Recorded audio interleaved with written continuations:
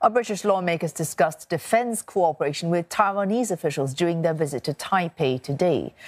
This is the latest trip to have earned the ire of Beijing, who called the trip a gross interference in China's own internal affairs.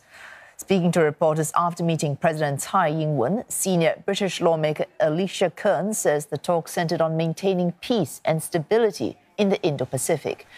As chair of Britain's Foreign Affairs Committee, she also defended the right of democracies to engage in dialogue after China slammed the visit in a statement yesterday. I would be disappointed if the Chinese ambassador has criticised us for coming here, because dialogue matters.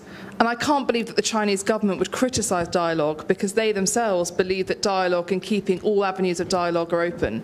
And on that note, I would urge the Chinese government to remove the sanctions they've placed on British parliamentarians, because we are open for dialogue and discussion, and we would always want to have dialogue with all partners to avoid miscalculations and to be able to make clear our own views. The British Parliament's Foreign Affairs Committee is visiting the island as it looks to shift policy towards the Indo-Pacific. It has been identified as a post-Brexit priority for the economy and diplomacy.